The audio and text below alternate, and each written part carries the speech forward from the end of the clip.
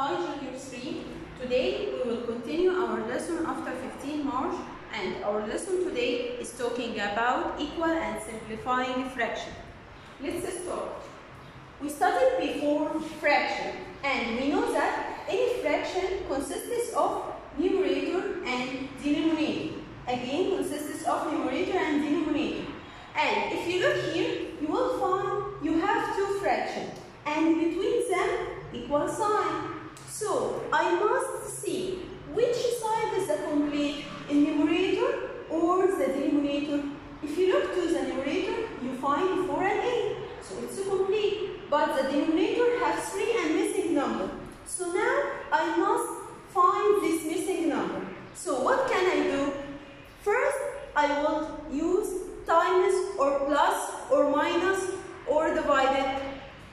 In equal fraction, I don't use plus or minus. I only use times or divided.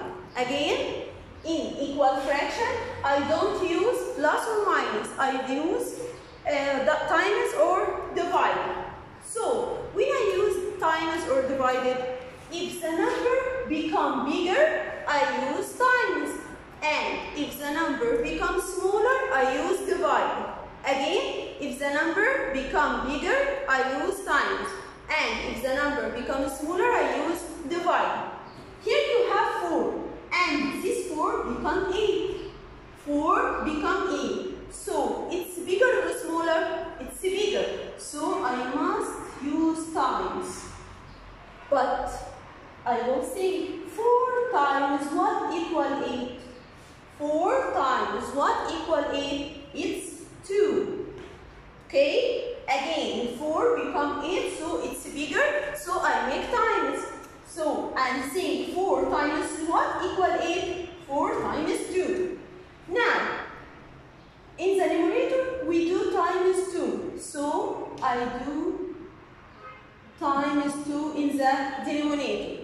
Okay? Now, 3 times 2 equal what? Equal 6. So I write 6 here. Okay? Number 2. 8 sixes equal what dots over 24. Here I must have equal complete denominator or complete numerator.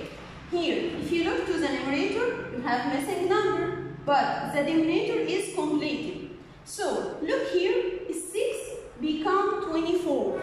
6 become 24. So 6 become bigger or smaller? Become bigger, so I must make times. 6 times what equal 24? 6 times 4.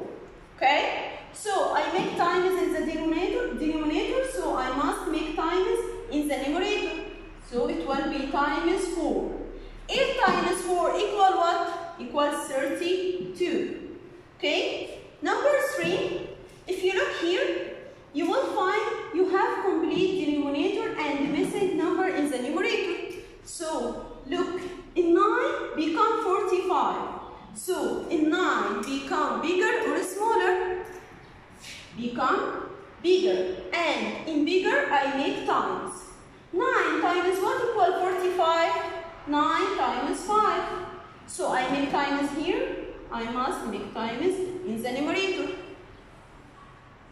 Dots, what times 5 equals 30? What times 5 equals 30? It's 6. Okay?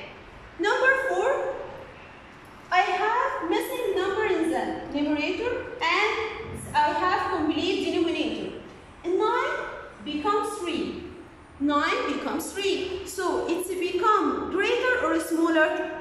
9 becomes smaller. And we said before, if the number becomes smaller, I make divided.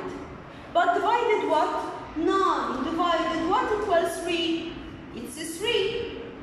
And I make divided in the denominator, so I make divided also in the numerator. Divide 3. 18 divided 3 equal what? Equal 6. Okay? Number 5, I have here 10 20s. Equal 1 over dots. If you look here, you will find you have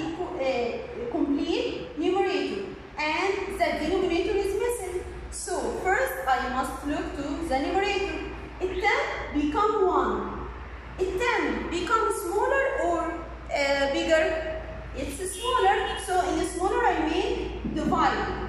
Divided what? 10 divided what equal 1? 10 divided 10. Because any number divided itself equal 1. So I do up divided 10. Also do divided 10 in the denominator. 20 divided 10 equal what? Equal 2. So 10 20th equal half. Okay? Now simplifying fraction. Simplifying a fraction means to find the smallest corresponding fraction to it. And to find this smallest fraction, we use only dividing. Again, to find the smallest fraction in the simplest form, I must use dividing because I have a bigger fraction and I want to find the smaller fraction. Okay? Let's start. Number 1, I have 6 15ths. And I want to find the smallest fraction, the simplifying fraction of this. Now, we said before we must use divided, but divided what? So, if you look to the numerator you have 6 and the denominator you have 15. I must search in tables which table have 6 and 15. Both of them be in the same table, 6 and 15. It will be in table 3. So I must do divided 3. Divided 3 in the numerator and divided 3 in the denominator. Okay? 6 divided 3 equal what? Equal 2.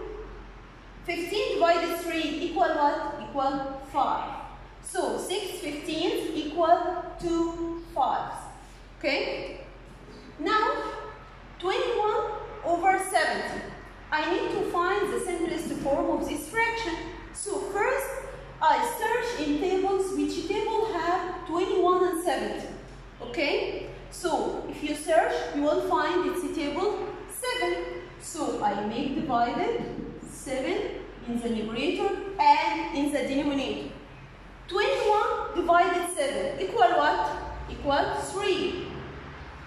70 divided 7 equal 10. Okay? Number 3.